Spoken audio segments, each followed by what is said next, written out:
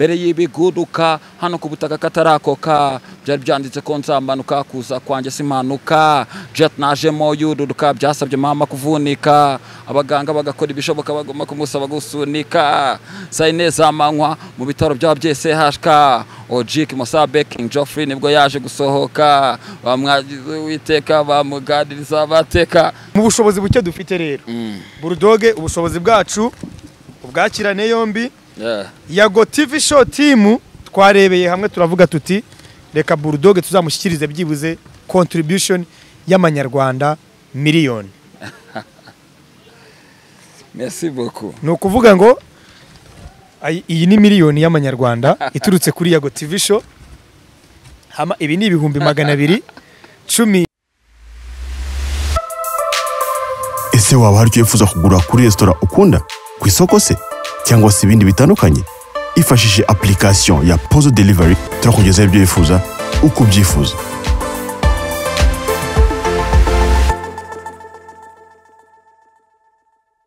You already know my people out there. Yale mkomi yago the bad boy shata kula believer champion mosa kwankala free. Yeah, the teacher, the preacher, conductor, vibrator, Mr. Dreams, the top baddest, the top connector, the true monster, the humble man, the most unusual guy. I live the life I love and I love the life I live. The top shata number Big Julius. Kemo. Yeah. Wagwan brother. What's up, big bro? You good man? Yeah, I'm good. It's been a while. Yeah, it's been some long time. Banza suza abantu bawe kwa kundi. When we catch up, you know. Yeah. We go like this. Go buri banki bitse pinda buri nege fiti tsinda buri kangi twarinda na buri body sabikimba no buzira kice minja politike no gutsimba kure nta kwishumuriza rukamba buri neza yiturwindi buri ntwari tsapa inkindi buri ngome byini nsinzi buri munsi uzana ibindi buri mpamvu iva kuyindi turacyari mu bikundi turacyabarida muri nyirame vumbi abazunguzayi bakatse leta yabakakanye impaka yamashyira hamwe hari na byabimenyane nizatura tugabane oderi y'amakimbirane ngutazi bye kuri ubu yazira kagambane hagezweho busiri bateri n'izi ntambara z'imideri gusohoka buri weekend za massage mu mahoteli ababire gupfira fieri inzererezi mu mineri na boss directeur guhora atera secretary haje bidasanzwe haje inyungu za rusange haje biza ndinganiza n'abagore banje byaje mu ruvange haje utwenda tw'ubushwange haje fake zibugande natwe ba the band yeah. Man, haje fake zibugande natwe ba the band utarame ibye kandi ashobora kuzira kagambana. Yeah. Ngiye ko kantu mbamise nkumva cyane. Yeah. Ubundi sinjya nkunda kwerekana cyangwa mvuge ngo umuhanzi ngo yaje yatsapye ariko jajaze ku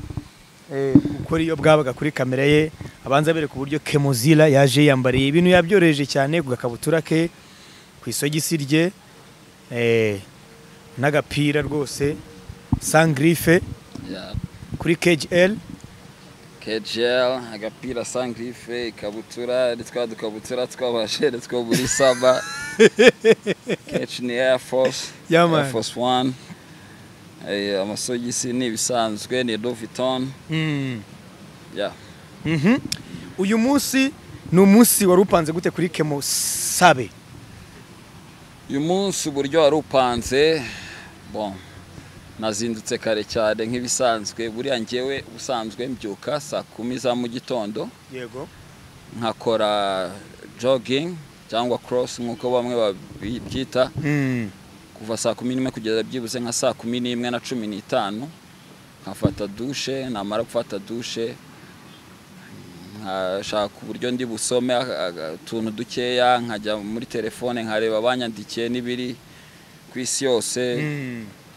Hanyuma nkinjira umuhanda ubwo nka saa 4 nibwo ninjiye umuhanda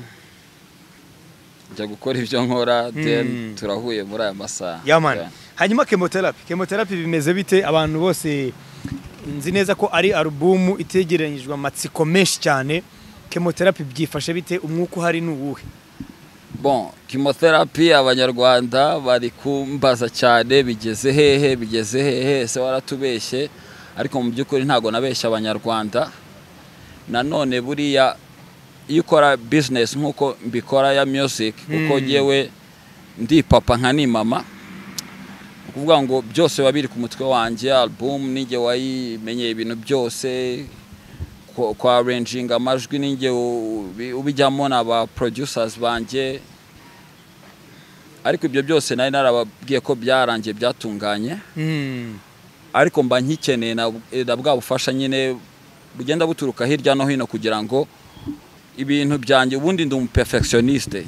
yewe mba nshaka ko ibintu byanjye ba perfect ntago nkunda gusondeka ndabyanga cyane ku buryo niwajye mu rugo no gukubura aba ari ikibazo no kujya kureba akantu kogeje cyangwa gateguye gutya ngomba kubanza kureba ko gatunganye neza so icyo nshaka nuko nzaha abanyarwanda produit iri fini ariko ikoze mu buryo bwiza pana ibintu by'ibicupuri bisondetse yego ariko uko nababwiye uburyo iri loaded ubu ngubu bigeze ku rwego rwa 98% kugira ngo ibe yasohoka mu minsi mike cyane mu gihe cya vuba cyane nda releasing mu gihe kitarenze iminsi 3 cyangwa 4 ndashyira hanze art cover ya album ubwo nkishyira art cover hanze nibwo nzabahereza na date album yose izajya hanze ubwo ababishobora bagiye kuri YouTube channel byibuze ntago ndagera subscribers benshi kuri YouTube channel yanjye nubwo hari abagiye bazaho nyuma yuko ntangarije ko izabanza guca kuri ntuza kuri YouTube channel yanjye yego abajeho abakoze subscribes bose ndabashimira ariko nabandi nibazi kuko byibuze mfite nk'ibihumbi nka 30 kuri subscribers byanshimisha cyane kugira ngo nayirekura nanjye mfite umutima wishimye mvuga ati abantu benshi rabageraho then abo bantu benshi bamfashe gusharinga ahantu hose ibyo ari byo byose murimo mukomeje kumenya amakuru update natwe turayibashakira umunsi ku wundi ni chemotherapy nzi neza ko ari album mutegereje muri benshi kandi nyaboneka muzareke tuyigure niwo musanzu muzareke tuyumve tuyirebe niwo musanzu wa mbere ukomeye dushobora guha Bulldogg jya kuri YouTube channel ye ukore subscribe ni yihe kugira ngo batabyitiranye YouTube channel yanjye ni Bulldogg official niko yitwa tangirwa na B capital B nini na official acama karongo akajyamo official ubwo nujya uzabona indirimbo ziri recent nasohoyeho hariho ya mixtape nakoze yitwa byose kuri ja bazahita babonaho video ya mood nujya kuri iyo ngiyo uzahita umenya ko ari channel yanjye nyine Bulldogg official mugiye mukore subscribe ubundi tumufashe kabisa naravuze ngo niba ukunda injyana ya hip hop niba ukunda abaraperi niba ukunda abahanzi muri rusange niba ukunda umuziki nyarwanda iki nicyo gihe kugira ngo umuhanzi akubone tureke kuvuga ngo turabakunda ariko nta kintu na kimwe ushaka gukora yewe uretse no kuba wamwohereza n'igihumbi cyangwa 5 ukaba utanakora subscription byibuze ngavuge ngo nshyigikiwe n'abantu bangana n'ibihumbi 10 20 30 mureke tugende dukore subscription kuri YouTube channel ye rwose wakora subscribe iwanjye ugakora kwa Bulldogg ugakora kwa runaka nta kibazo ku munsi w'ejo nibwo ndimo n'uwitwa Pfla ndimo ngana nawe mubwira ni uyu munsi wa mufana wa undi wakunze indirimbo za guhera 2009 kugeza 2018 cyabiri na kangahe nibwo ukwiye kumubona nibyo navuze n'ubushize tukorana ikiganiro nawe mbwira abanyarwanda mvuga ngo niba warakunze Bulldogg niba n'uyu munsi kandi ukimukunda bimwereke uyu munsi kuko aho yakuraga amaramuko havuyeho ntihakiriho ndanashimira abantu bose bagize ikintu batanga kuri chemotherapy kuko mukanya niwo mwanya tugiye kwinjiramo ariko mbere ko tuwinjiramo nagira ngo ugire icyo uvuga ku muntu witwa Fatakumavuta ubushize dukorana ikiganiro yaravuze ati burya n'umusazi atinya nyina umuntu witwa Bulldogg namubwiraga ko chemotherapy iri hafi kuza arambwira ati uriya nekeza ko ari we muntu dushaka guhangana cyangwa akaba ndi imbere ku kintu cyitwa album kuko nawe arimo arategura album ye igomba kujya hanze ngira ngo tariki 30 ni December ni September numva ari September ni mu kwa cyenda ejo bundi tariki 30 avuga mubwira ni se kuvuga ko album yayizahita ibi ya mbere mu album cyangwa se mu bahanzi bose bagiye gushyira hanze album umuntu witwa Bertire n'icyo amuvuga ati uriya nta kintu namuvugaho ni umuhungu mukuru ndanamuti n'icyo bamuvugaho Fatakumavuta Fatakumavuta ni inshuti yanjye Boskizo ni inshuti yanjye album yiwe boncyo namuvugaho nuko ni umuntu uzi kwimarketinga kuko buriya muri iki gihe abantu bashidukiye internet cyane bakabasha no kwimarketinga, ari mu ba mbere bazi kwimarketinga, agaca through ziriya bullshit zose ibyo bamuvugaho mubi, abaza bamunyaho, abaza bamubwiza ukuri, abajya ku ruhande rwiwe. Ariko muri iki gihe uko industry hagaze, buri utabashije kwihagararaho ngo ikorere marketing wapfa. Ndabimushimira cyane kandi napushinge cyane, urumva nibagiye gushyira. Ariko for what I know ntago ari umuririmbyi, uko ntekereza album ye ni nabanza yagiye yegeranye, yabikoze bu DJ Khaled ariko ntago yaba Khaled, yagiye yegeranya abahanzi. Ariko sineke ubuse yashyizeho abahanzi bari hard cyane ku buryo album izakora amateka kurusha chemotherapy. Nanjye nibyo nibaza. Bon, ariko tuzareba, we never know, ishobora kuba nziza kandi nanjye ndamwifuriza ko iyo album yo yagera success. Ariko ni competition, ni hangana, ni byiza ko ayigereranya na chemotherapy. Ariko chemotherapy ni ibindi bintu. Ni ibindi bintu kabisa. Ongera dusogogezeho gato ku ndirimbo ziri kuri chemotherapy. Iri hafi kabisa. Iri hafi hari indirimbo iriho ya gospel, sinzi ko Pfla ndi buyibuke neza, ndagerageza gukora ibyo nshoboye. Ndavuga ngo mwamahutari uhandi nde undindi sari, wabaye dadi wabaye mami hose uhari, jani hatari agenda nana kari ndari, kuba umugaragu w'umwami birenze izindi mari, wakoza damu nyuma gatumuho mudamu, yahawe ahantu edeni wayujuje indamu, eva madamu yarenze umutaru, ashonesha na kapo business yose izama ingaru, nyuma y'ingaru kwa Abrahamu cyo kurya cyahoze ku ipanu, friend wa Adahu niko byanditse si biparu. Kagenda gacikamo gake. Iyo ngiyo yitwa Kun Fayakun. Yitwa Kun Fayakun. Bisobanuye iki?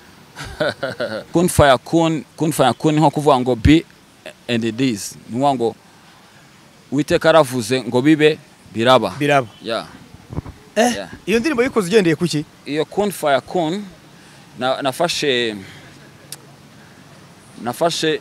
story yo muri Bible kugeza ku gihe cya Kristo,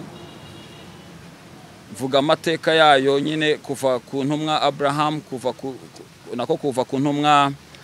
kuva ku mugaragu w'Imana Adam, ndamanuka ngera kuri Abraham, mvuga uburyo Abraham yabayeho, abuzukuru buko babayeho kugeza kuri Kristo ko yahuye n'abayahudi, ko yaje kuvuga ukuri, abayahudi ntibabyumva neza, arabizira, birakomeza. Noneho tugera no mu buzima busanzwe, turakomeza. Ubwo maze kuva ku buzima bw'izo ntumwa njya noneho ukuntu bihagaze mu buzima busanzwe, n'ukuntu abantu babanye n'amadini muri iki gihe. Indirimbo ikoza ari flow gusa, nta gitero kirimo. Nta chorus irimo. Ngo ni ibitero gusa. Ni igitero, ni indirimbo ifite iminota nk'ibiri n'amasegonda 45 cyangwa iminota 3. Ariko ari flow gusa. Kuki wifuje ko kuri chemotherapy hagomba kuba hariho gospel song? Jewe ndi umukozi w'Imana. Ndi umukozi w'Imana, ndi umugaragu w'Imana. Ntago rero nakora ibintu byanje ngo habureho guhimbaza umuremyi wanje cyangwa gushimira umuremyi wanje, kuko sofa urugendo nacemo rw'ubuzima nagiye nca mu bintu bigoye cyane bikomeye, nagiye nca muri ups and downs nyinshi cyane. Haraho nagomba kuba narasitaye nkaba nahasiga ubuzima,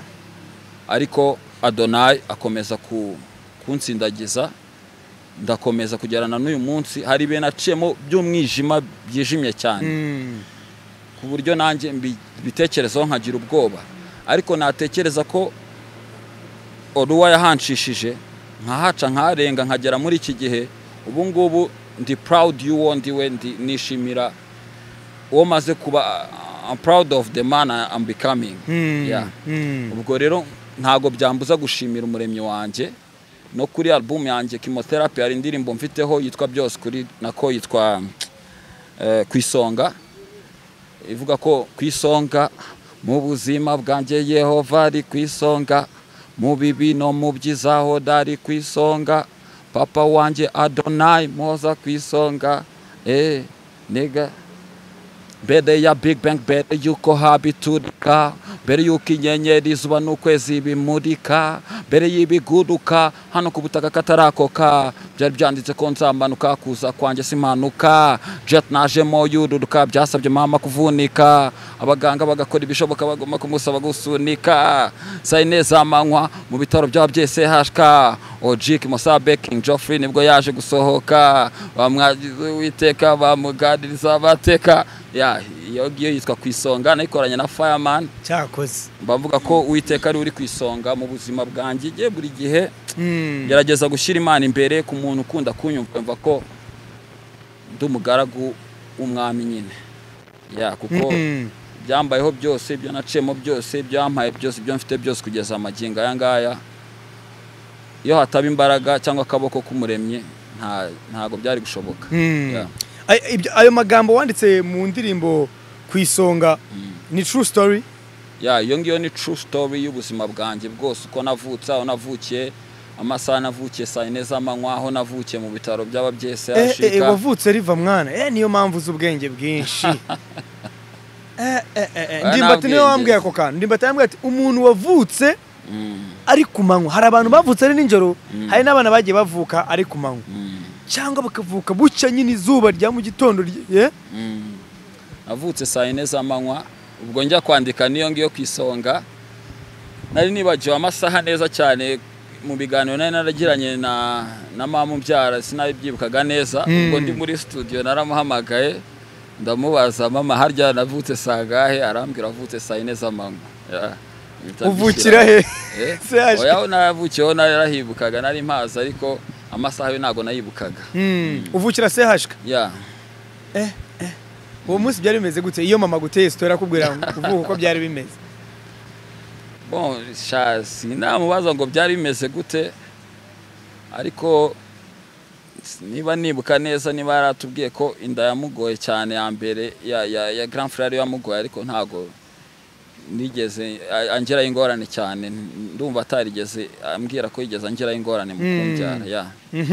ubu uravutse ubugeze ku isi umuntu akubwiye ngo igitabo cyawe cy'ubuzima kuva wamenya ubwenge igitabo cyawe cy'ubuzima kuva wamenya ubwenge kimaze kugirwa na page zingahe wamubwira ko ari zingahe aho ugeze uyu munsi nahuri ubwo ibyo byo ngo page zingahe rero nago nabimenya ngo ni page zingahe ariko hari igitabo nashatse kwandika yaronshike intege hagati nari naranagitangiye ariko nagomba kuvuga n'ubundi ku buzima bwanjye ariko nkanabiretinga ku buzima bw'abandi bantu ku byo abantu babona hanze uko ubuzima bumeze ku isi ku buryo babihuza n'ubuzima bwanjye byose ndi kubishyiramo nari narakise nka urugendo rwanjye rushyashya ni title nari narakoze urugendo rwanjye rushyashya ariko nyine nacyanditse mu gihe hatangiye kubaho nyine guhinduka kwanjye igihe numvishe ko ngomba guhinduka nkaba undi muntu mushyashya utandukanye n'uwo nahoze ndiwe ariko nahagarikemo hagati ariko nzabikora masha Allah umuremye nanshoboza nzabikomeza ngenda mvugamo ibintu byinshi nko kuvuga gute se urona nk'umuntu ashobora kubona umwana wicuruza ku muhanda akaba yavuga ngo iriya ni indaya akayikatira ariko atazi ubuzima yabayemo kugira ngo aze kuba muri ubwo buraya kavuga ati kugira ngo njyewe inzara inyicire ku muhanda cyangwa inyicire mu rugo cyangwa inyicire hehe najya kuba indaya none abantu bakablaminga uwo nguwo wicuruza ariko abantu bakibagirwa ku blaminga wa muntu ufite uruganda rukora ibintu byangiza imyotsi ikajya mu kirere ikica ikirere cy'abantu abana bamwe badafite ibyo kurya cyangwa n'ubuvuzi bagapfa bazize nkuko babaye suffocated umwuka bawubuze kubera wenda ikirere kimeze nabi umuntu ashobora kuvuka akavukana ibibazo mu bihaha byuko hari ibingibi tubona bya atmosphere ntago bimeze neza umubyeyi bikamugiraho ingaruka none bikazigera no ku mwana uwo mwana yabaye victime y'umwe mu batunzi bafite inganda zikomeye cyane ziri kurekura imyotsi mu kirere bikangiza ubuzima bw'umubyeyi bikangiza n'ubuzima bw'umwana ariko umukire we abantu bazamuhimbaza avuga ngo ni umukapo ngakora ibintu birenze we bumva ko ari umuntu w'igitangaza ariko wa undi wagiye kwicuruza kubera ko yabuze ibyo kurya wumve ari doti wumve ko ubona umuntu usa nabi ubone ko ari kwanduza umujyi kandi ntago ari byo koko ukabona umuntu ubuzima bwarahindutse abantu babaye abantu batari beza cyane umuntu najya kwihagarika ku muhanda kubera ko adafite igiceri cyo kujya kwihagarika ahantu bishyurira azabifatwa bifungirwe ntago ari ikintu umuntu yakagombye gufungirwa icyo ngicyo ariko hari aho bigaragara bikabaho akaba yabifatwa akamushyira mu modoka bakamujyana kumufunga kubera ko yanyaye ku muhanda yabuze no muyace ku ngo zose ibipangu byose birafunze ntago wajya gukomanga ku gipangu cy'umukire uri umuntu uciritse ngo agutize ubwiherero nta n'igicero ufite nta nubwo wamanura ikirahure cy'imodoka yawe nziza ngo umuhereze igicero ajye kunyara hariya ariko najya kunyara ku ntuza ku ruhande ahantu hiherereye byibuze hafi y'umuhanda kubera ko akubwe kandi nanone kwinyarira mu bantu cyaba ari igisebo ariko azabizira ibyo ngibyo ndi kuvuga ukuntu isi yahindutse n'abantu n'imitima yabo yagiye iba mibi cyane tolerance yaragabanutse mu mitima y'abantu ibyo ari byo byose buri muntu aba yikuriramo ibye turi kumwe na Bulldogg album ye yitwa Chemotherapy ndabizi ko ari vuba cyane hari benshi bahise bambaza bati ko yatuguye ko lockdown irangiye azahita duha umuzigo byifashe bite nicyo nakubwiye kare nakubwiye ndi papa nka ni mama ibintu byose nyene ninjye bari kwirwanaho kuko nagaruwa ngo nukuba selfish wenda ndashaka kwikubira ibintu byose ngo nikubira inyungu zanjye nanone ariko hari igihe undi muntu aza kugufasha ariko ukabona arashaka inyungu nyinshi cyane kuri we atari washyizemo ibintu byinshi cyane kuko buriya artiste ubwenge bwe cyangwa ubumenyi bwe akoresha nibwo buba buri important cyane kugira ngo wowe wafata pourcentage nkeya turabizi hano mu Rwanda ukuntu bimeze nagiye mpora na management nyinshi zitandukanye zose nka turning down offers zabo kubera yuko all those niggas barashaka gukira mbere y'umuhanzi kandi barashaka gukirira ku muhanzi so nkavugaho kugira ngo ngiye wankirireho kandi amfate nk'umukozi ahubwo nakagombye kuba ndi boss we kubera ko ari gucuruza art yanjye yego ngewe nabyimenyera muri icyo gihe mba nkiri kwipapa nka ni mama adu whatever it takes kugira ngo nzabikore bizashoboke kimwe mu byo utanshinja burage ntago ndi umubeshyi no mu bantu banzi neza banzi ko ntagira ibinyoma iyo twumvikanye ikintu ndagikora iyo tutacyumvikanye ndaguhakanira kandi ubwo yo naguhakaniye mbanaguhakaniye nyine so niba narabisezeranyije abanyarwanda kandi muri dere za vuba mu gihe cya vuba uko bimeze kose nzabikora muremye ibyo nshoboza nzabikora kandi nzayisohora kandi vuba cyane bitarenze mu gihe cya vuba cyane ninda guprecise itariki wenda nkavuga ngo bon reka wenda ibere y'abantu kireho igihe ntago birenga 2 weeks from today ntarabahereza chemotherapy 2 weeks from today ababishobora bajye gukora subscribes kuri Bulldogg official kuri Bulldogg official channel yanjye niho hambere nzacisha iriya mega project ko ni mega project kuri ngewe ubu tuze dukorana ikiganiro twabwiye abakunda hip hop abakunda Bulldogg kugira icyo bashyiraho kuri chemotherapy ndabashimira cyane no mwanya tugiye kwinjiramo mu kanya ariko mbere ko tuwinjiramo ndagira ngo ugire icyo uvuga ku raperi bagenzi bawe by'umwihariko nka Pfla ndetse n'abari kuri album yawe Pfla ejo twe turi kumwe turimo tuganira ambwira ko yamaze no kubona management irimo kumufasha unabona ko Pfla ni wa muntu umaze kumenya icyo ashaka ni wa muntu umeze nkaho atangiye urugendo rw'umuziki mu gihe wenda hari benshi hari uko bamufataga nabonye bamwe bana bishyize mu rwenya ngo ko yabyibushye cyane akaba yarazanye ngo inda ngo ni omuduri Pfla arya ntari kuri album yawe ya amana ariho cyane imwe mu mirongo yakubiseho kuki ari mu baraperi wahisemo kumva ko bagomba kuzaba kuri album yawe bon icyo Pfla buriya ni grand frère wanjye icyo ni icyambere ari mu bantu bampaye inspiration nza muri industry muri game ndi mu bantu yanyigishije ibintu byinshi buriya mu buzima bwanjye twabanye igihe kirekire twabanye mu bihe bigoye tubana mu bihe byiza nk'abavandimwe urabyumva twararwanye nge na Pfla twarashwanye twakoze ibiki byose ariko ibyo ngibyo bibaho kubera ko umuntu muziranye muri abavandimwe no mara ibyo byose byabayeho he still my brother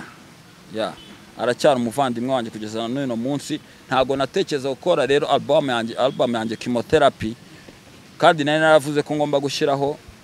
some big names muri hip hop nyarwanda so big names nagomba gushyiraho noneho mu basenior hagomba kuba abavandimwe banjye twakoranye muri TG Pfla yagomba kuza mu bambere ari no mu bantu bambere nahamagaye mubwira ugomba kuza kuri album yanjye mpamagara Green P mpamagara Fireman abo ni bamwe mu bavandimwe nagize mu rugendo rwanjye rwa music ndumva ataragombaga kuburaho kandi yaje abyishimiye aranayishimira indirimbo twakoranye yitwa Kabuhariwe ni by'agaciro kuri njyewe kuba yaragiye kuri album yanjye ya mbere na album ya mbere mfite Everydays nashyize hanze muri lifetime yanjye Everydays nyinshi cyane nashyize hanze indirimbo nyinshi cyane ariko ntago nigeze nkora album mbere yabwo kubera ko byari bingoye nakubwiye imikorere yanjye ndi cowboy solitaire ndi umu cowboy ukora wenyine ngo nkunda kuguma njyenyine kuko nanga umuntu mvangira cyane niyo mpamvu uzareba ubuzima bw'uruvu ruba rwonyine ntago uzabona agatsiko k'imvu niba nazita imvu cyangwa ibinyaruvu byinshi biri hamwe so uruvu ruba ari rumwe rero I like to do my thing by my own ndi njyenyine ndabikunda cyane kuko bituma menya ngo byapfiriye hehe ku buryo ntawe njya ku blaminga ngo ne watumye ibintu bipfa cyangwa bipfa nubango iyo bipfuye menya ko ari nge wabyishe nkamenya naho byapfiriye nkamenya naho nzabikosora so nuko gahunda imeze ubonye comments zagiye ku ifoto ya Pfla Pfla nazibonye commentaire ariko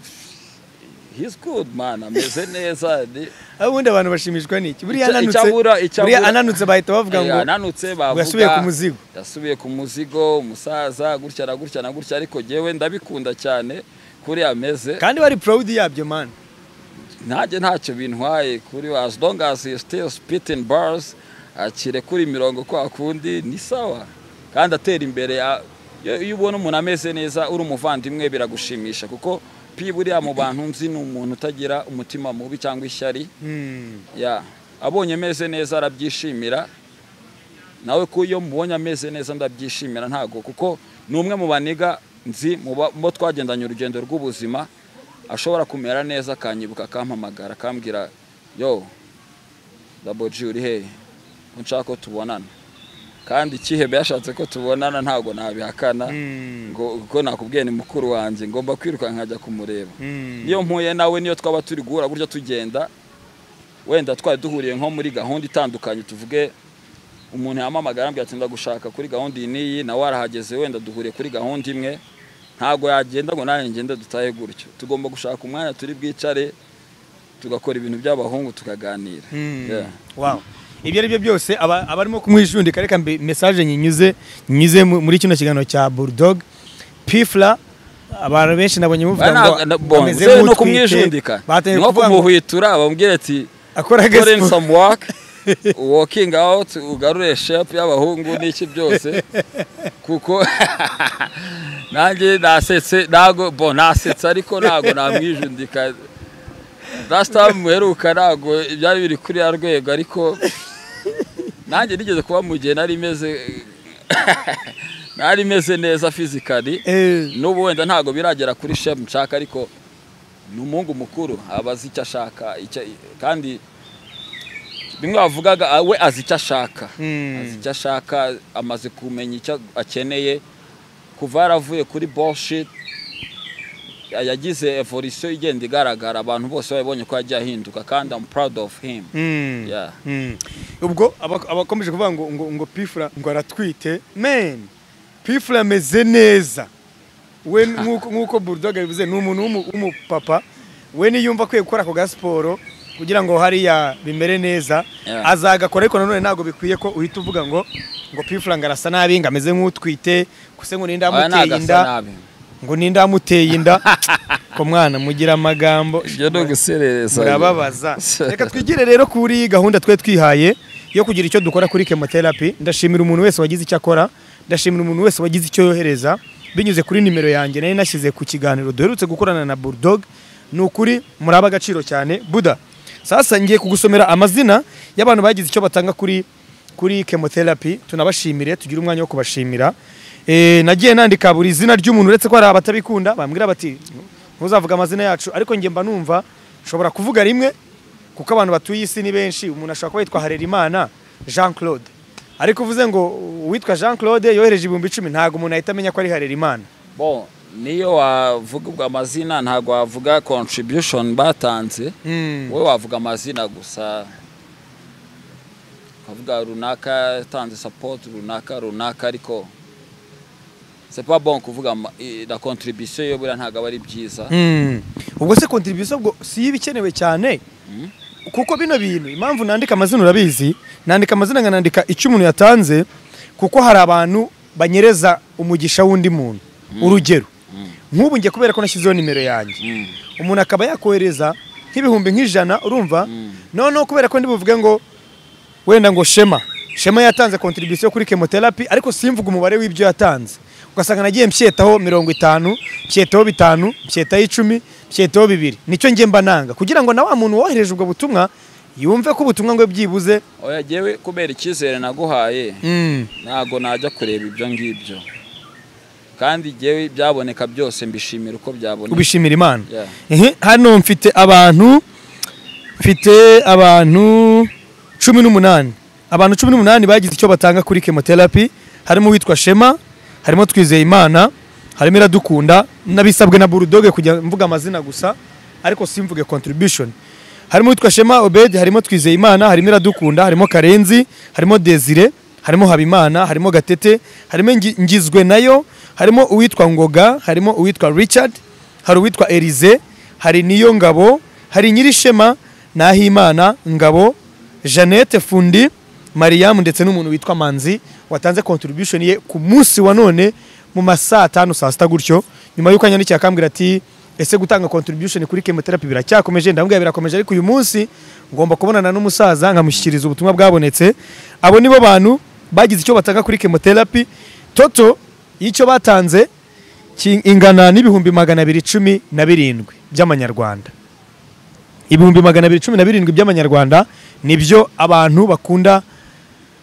hip hop bashyigikiye chemotherapy bavuze bati reka twitange turebe ko byibuze twazamubonera itike yo gukora promotion, twazamubonera byibuze ayo gukora artwork kuko umuntu uzakora artwork nuko umwishyura,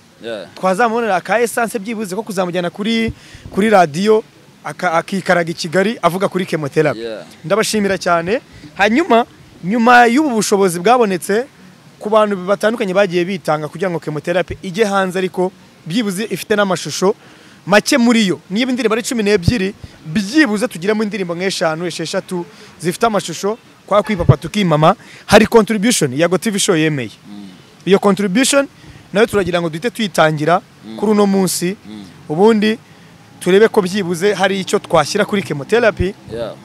Ni nayo mpamvu twavuze ngo mu mufuka wa YAGO TV show mu gihe tumaranye mu biganiro twakoranye mu byo dufite bikeya twavuze ngo turagira ibyo dusangira na Bulldogg by'umwihariko kuri chemotherapy. Ni nayo mpamvu ngiye gusaba Jaja adushyikirize envelope irimo ubutumwa twakugeneye. Hari ubutumwa bw'abakunda Bulldogg chemotherapy, hari n'ubutumwa bwavuye kuri YAGO TV show. Mu bushobozi buke dufite rero Bulldogg ubushobozi bwacu ubwakirane yombi. YAGO TV show team twarebeye hamwe turavuga tuti reka Bulldogg tuzamushyikirize byibuze contribution y'amanyarwanda miliyoni. Merci beaucoup. No kuvuga ngo iyi ni miliyoni y'amanyarwanda iturutse kuri YAGO TV show. Hama ibi ni ibihumbi 217 by'abantu bifuje kugira icyo batanga kuri chemotherapy. Yep. Twaravuze tuti mu gihe gito tumaze mu bihe twabanye nawe watubaye hafi kuko buri hari abantu batabizi ko YAGO TV show itangira uri mu bantu batubaye hafi yaba kuri Jingo uri mu bantu bakomeje kudusapotinga nta munsi numwe naguhamagaye nshaka ikiganiro ngo byange ngo tuganire ibi byose twasubije ibihe inyuma dusanga uri mu baraperi bakwiye no gushimirwa cyane by'umwihariko na YAGO TV show turavuga tuti rero muri bike dufite reka byibuze kuko twari twanemeye video ebyiri turavuga tuti natwe ntabwo bihagaze neza kuko wenda hari n'abandi bantu tuba turimo tugenda dufasha ku ruhande ariko byibuze amafaranga miliyoni imwe y'amanyarwanda reka natwe tuvuge ngo tugize icyo dukora kuri chemotherapy ari nayo mpamvu navuze ngo reka uyu munsi tubonane tugushimire ibi ngibi ngenda bifata nko kugushimira tugushimire uruhare rwawe muri muzika nyarwanda tugushimire uruhare rwawe rwo kudacika intege tugushimire ku gutanga ibyishimo ku bantu benshi batandukanye binyuze mu ndirimbo zawe tugushimire mu gukomeza imitima ya benshi binyuze mu bihangano byawe tugushimire ku keep up ukimama ariko ntucike intege tubigushimira ukiriho tukubwire ko tugukunda tukubwire ko tugushyigikiye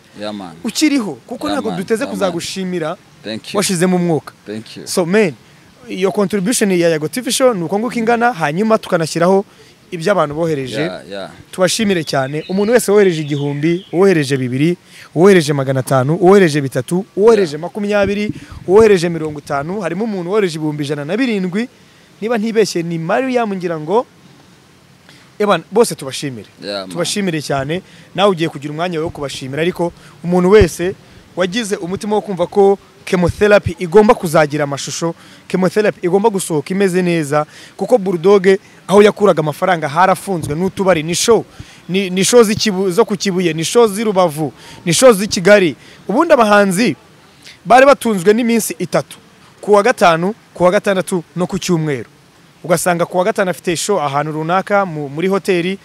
kuwa gatandatu agomba gukubita Sun City Nyamirambo ku cyumweru agomba kugira Rubavu ibyo byose rero murabizi ko ibitaramo bifunze ntabwo bigeze bakora uyu munsi nibwo babakeneye uyu munsi nibwo bakeneye support yanyu kugira ngo byibuze n'ufite iyo album tumusupporting ufite ako video tumusupporting kajye hanze n'ukuri ndabishimiye mbikuye ku mutima Imana ibaho umugisha aho mwakuye Imana ibongerere mwanya ni wa Bulldogg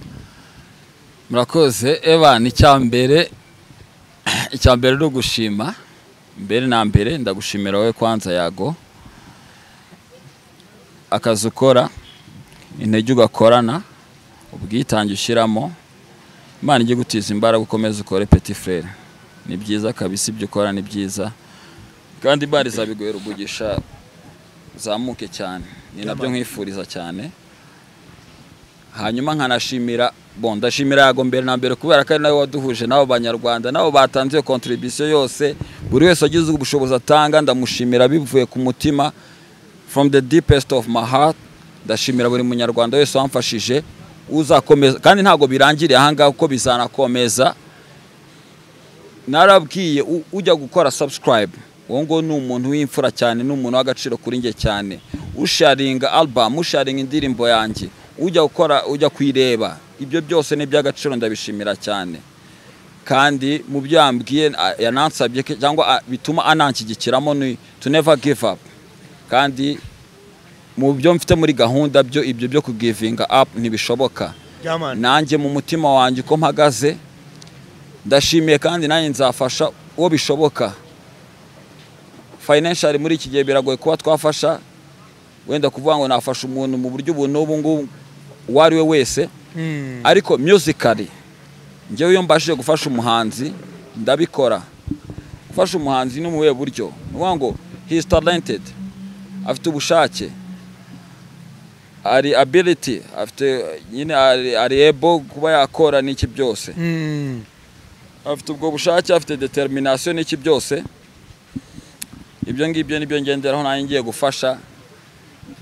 uko bamfashije niko nanjye nzafasha n'abandi ndabishimira bimvuye mu ndiba y'umutima wanjye cyane chemotherapy ndayibagezaho whatever the cost igiciro byanca ibyo mwatanze ndabishimiye cyane nanjye ngomba kwirya nkimara ariko nkahereza abanyarwanda ibyabo nanjye reka nongere nshimire cyane ariko nanone niba ukunda umuziki nyarwanda nk'uko bivuga niba ukunda umuziki nyarwanda nk'uko ubivuga gira icyo utanga gira icyo ukora kugira ngo niyo wafashe umuhanzi umwe wenyine buryo ubufashije uruganda mureke dukundane mureke dushyigikirane ejo bundi nakoze live kuri Instagram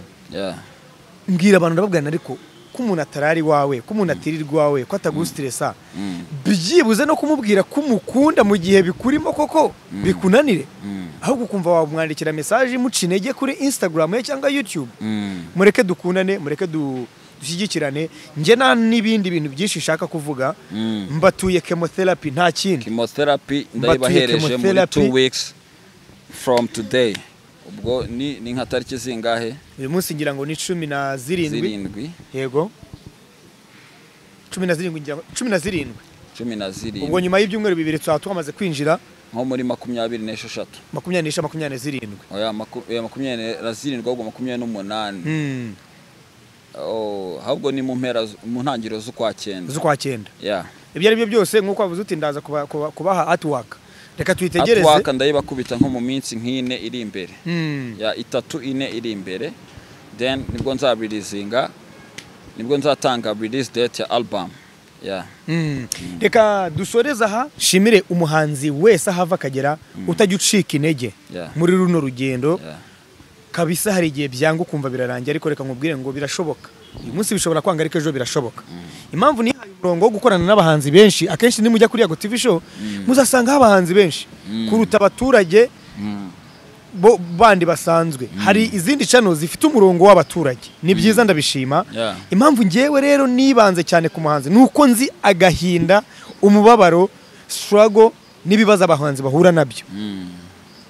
niyo mpamvu nye nihaye uwo murongo niba ukunda abahanzi ukabukunda indirimbo zabo gira icyo ukora gitoya cyagira icyo kibamarira kandi shimira abahanzi mwese aho muva mukagera mu supportingane mushyigikirane kandi mukomeze gusenyera umugozi umwe nicyo nabifuriza hanyuma Bulldogg ku mirongo iri hafi wadushyiriraho akadomo kugira ngo dusoze twese tumwe na Gorilla Games ndetse na Pozo Delivery twibereye Classic Hotel hano Sonatibe Bulldogg agiye kudusoreza ikiganiro ku mirongo yaduteguriye iri hafi ngo bucyana yandi ncumbitse mu nkambi sincuramye ndacecetse ndi gucura umugambi nirukiye mu biti mbasiziyo mu mirambi mu bihe bikomeye abatware bimukira bami nsubiye 9 nkikenyeza urutambi nkiri uruzingo ku mubiri bubutwe digangi ndi ka King Kong gato nkuko mubona murakoze cyane YAGO TV show turabakunda cyane peace out.